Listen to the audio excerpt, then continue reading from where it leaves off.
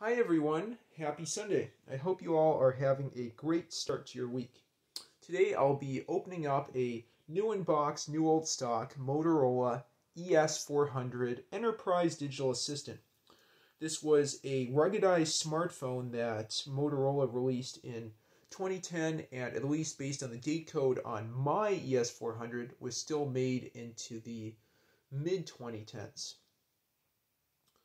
The one that is in the box here, the user AGK on SDF ordered and sent it to me so I could install a variety of text and voice-based internet applications for her use.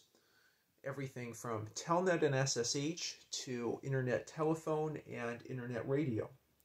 Before I open this up, I'll just show you mine. I have mine in this nice magnetic holster that will put the ES400 to sleep and really helps a lot with saving battery power. When I open up this holster, you will see the device come on. There you go. It runs Windows Mobile 6.5. It has a backlit keyboard, optical trackpad. I might as well update the weather. Resistive VGA 640 by 480 touchscreen. Let's update that. And it has, a suite of apps built in. Okay.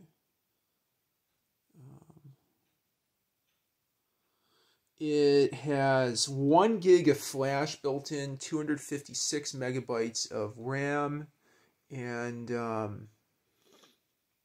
a roughly 600 megahertz single-core ARM processor.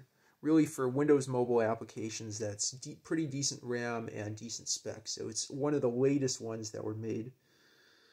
So optical trackpad, backlit keyboard, and it has, instead of the barcode scanners in a lot of the Motorola and Zebra models, it has a camera and also has a fingerprint reader for security. So you take a picture of the barcode with the camera, and then the device would process it for you. There's also a light sensor up there in the corner. Yeah, really nice device. Feels solid in your hand. Ruggedized. Not quite as big and rugged, I think, as some of the other Motorola, Symbol, and Zebra Windows mobile scanners. And again, doesn't have a real barcode reader with a strobe light or a laser, but works great and probably uses a lot less power for that. Anyway, I love mine, and I use mine for internet telephone for the most part with SDF. Okay, I'm going to go ahead and put that away and show you what's in the box. And pretty soon I'll get this set for Anna to have fun with telephone and text-based internet apps. Okay, so I'm going to open up that box. There's your ES400 inside some plastic. The battery's not inside, but you can see it's the same, and I'll need to thread in the little cable lanyard to keep the stylus from falling out, which is a nice touch. There's the stylus holder. A pretty impressive power supply.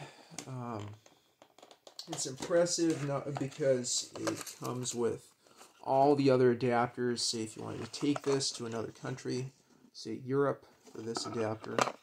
So I'll go ahead and close that back up. Keep this outside. There's a quick start guide down there. Oops, quick start guide. USB cable, and I'll go ahead and put this in during the video. A very, very nice extended battery, and okay, so it works on the MC45 as well. That gives you at least 10 hours of battery life. That's quite good. Most models, most Windows mobile smartphones of this era had 1500 milliampere hour batteries, and now it's 4 or 5 hours. So you can listen to your internet radio station over Wi-Fi for quite a long time. Anyway, and then below that is the, let's see, quick start guide and regulatory guide. And yeah, this is nice. It tells you how to do everything and where everything is on the machine. Secondary microphone. Yeah. Again, a very nicely covered headset port and micro USB port. Okay. Yeah, I think what's really nice about this is a lot of models at the time had a 320 by 240 pixel display. This one's full VGA 640 by 480, so very high resolution and quite nice to look at. But definitely, it's ruggedized. I might go ahead and just open this up, slide that out.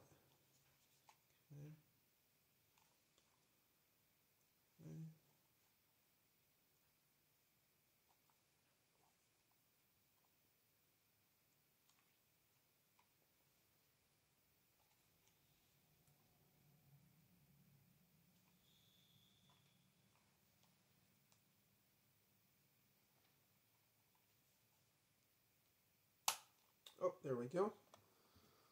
That came unclipped, and that's where I might put in the battery. Set that down. Open up the battery and put it inside and let that charge. Before I do that, I should point out if you want to put in the SIM card, that's the top of those two pieces. Oh, yeah, that's the top of the two pieces there. Is the SIM card. I think this pulls out.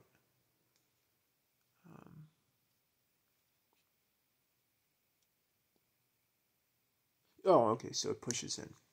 And then that comes out. Yes, you push it in for that to come out. And then I think it's similar for the micro SD. Oh, okay, so that also pushes in. And so you can extend that with micro HSD or micro SDHC cards. Okay, and then this goes out to lock. Okay, yeah. So I'm going to go ahead and put the battery in.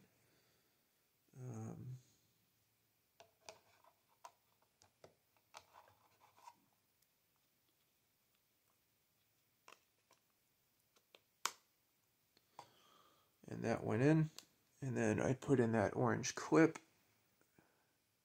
Okay. I'll take the cover and put it back on. But really, I think this is the pinnacle of mid to late 2000s PDAs. There we go. So that's sealed on. Hopefully that turns on. Oh, it does.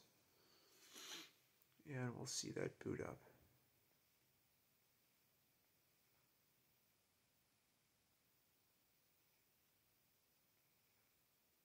Okay, well, I'm going to let that boot up. Continue to boot up. I'll just set it down in here.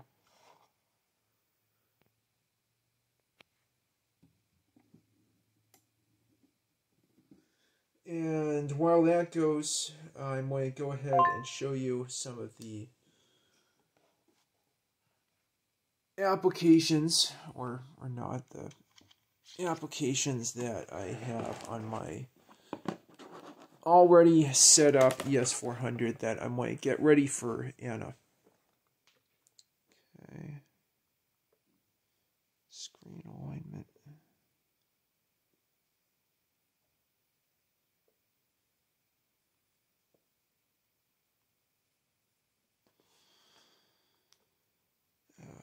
Let's see. It is.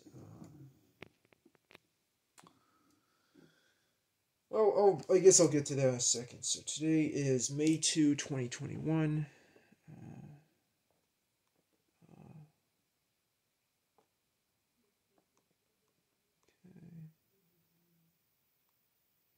May 2.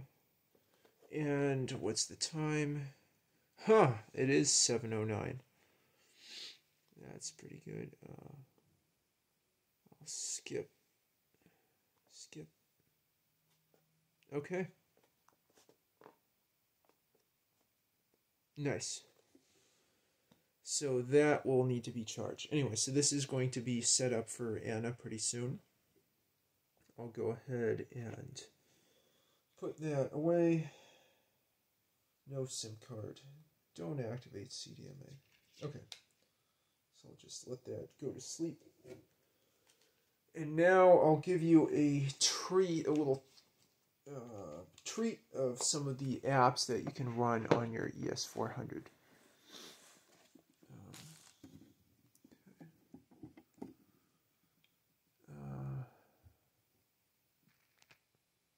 So I don't think I need the keyboard down.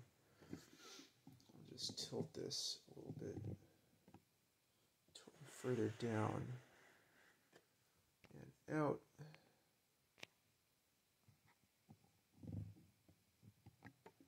The best ES400. There we go. That looks pretty nice. Okay. So I have a ton of apps installed in mine. Just show some of them. Generally, the performance is pretty smooth. I don't know, how much multitasking you can get away with. I think 2 or 3 apps open is okay. I have the SIP configuration tool for the built-in SIP client, which has some advantages over PortGo, which is the main soft phone I've been using with SDF. There's Opera Mini for web browsing, an RSS reader, that's okay. Zax for interactive fiction, Free42, Pocket IRC, that works nicely. I don't use Forf so much. SJ Phone doesn't quite work smoothly on this, but that's another soft phone. GS Player for music. SPB radio, that will do internet radio. Let's give a little taste of that. Can open this up. Yeah, so there's SDF and on radio, which I'll definitely have set up for Anna.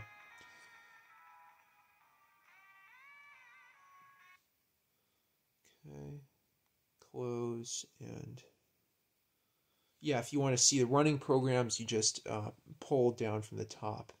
And that's also important to remember for when you want to set up wireless, which I'll get to in a second. Anyway, so I'll close that, click OK, go back to start and show you more applications. Yeah, so we saw SPB radio, Total Commander's nice, PPC Pack is for PPC Planet app catalog, and you can install other applications there. Core Player, which I think is really the best media player you can get for Windows Mobile, another Opera version, Python.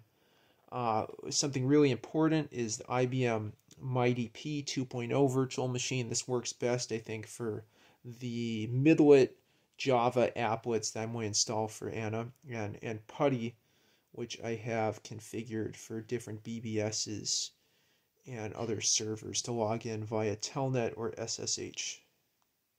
Yeah. So I have a SDF default, Atrium BBS. You could log into MUDs as well. I think I found a MUD client, but I wasn't able to install it or something like that. Okay, so yeah, so those are some of the apps I have installed. I also have some games, but I won't show those all in this video. The most important things you want to do with this are probably send files or connect to things via Bluetooth, and then connect to Wi-Fi. And then after that, everything's pretty straightforward. To do that, like before, you want to go to the top menu. This first tab shows you running programs. This shows you storage. You can see how much device storage. Again, it's 1 gig, but only half a gig is open for the user. How much RAM's available, SD card, sound profiles, and then over here, the 3 bars going up shows you battery remaining, whether the phone radio is off, Wi-Fi, and Bluetooth, and you can toggle that. Alarms. Okay, so this F here for Fusion is the wonky little wireless manager tool. Probably profiles and certs you don't want to care about so much. This is for scanning for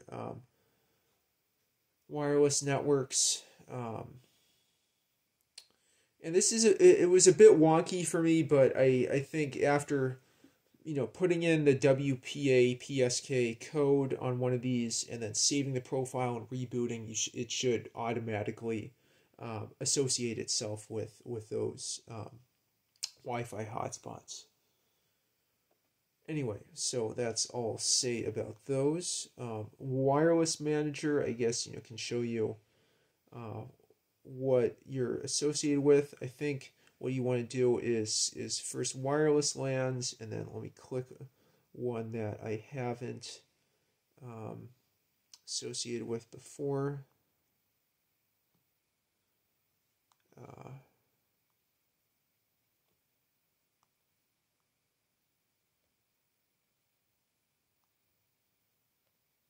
Refresh. And you should be able to create a profile to help associate with a network in this column. Okay.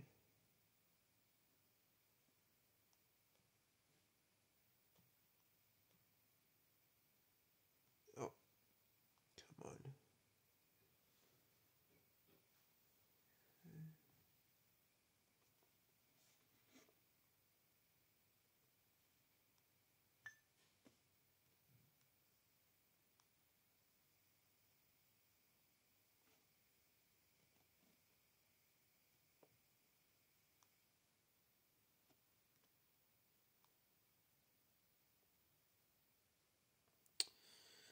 Yeah, it should be in fine WLANs if I can get this going.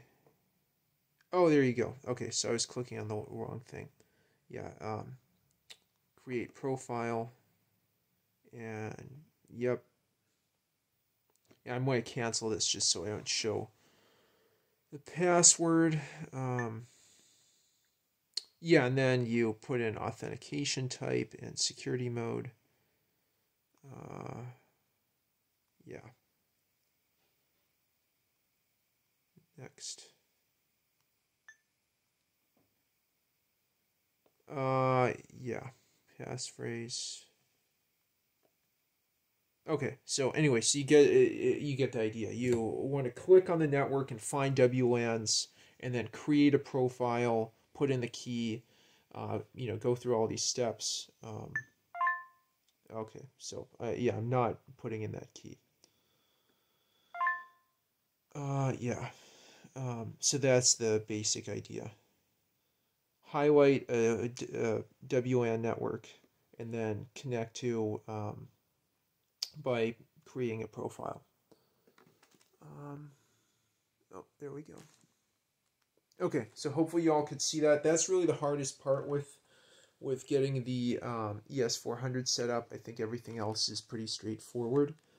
But it works very nicely. You get very fast connection.